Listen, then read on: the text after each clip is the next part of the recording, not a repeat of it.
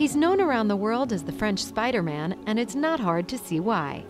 Climber Alain Robert is at it again, this time scaling one of the cupola-top towers at the Galaxy Macau hotel. First of all, that kind of building, unfortunately, I can only climb with suction cups. So that's a bit of a problem for me in terms of ethics. But still, since that was the only way, then I knew that at least I can climb with a suction cup. Despite the rain, the 52-year-old Frenchman climbed the 33 stories in a little more than half an hour as part of a promotion for the new film, The Amazing Spider-Man 2. Second of all, the weather was so it was a little bit rainy, so it was making the surface a little bit slippery. I got problems also at the top, climbing the cupola. A few times I was sliding, and sometimes it was a little bit difficult.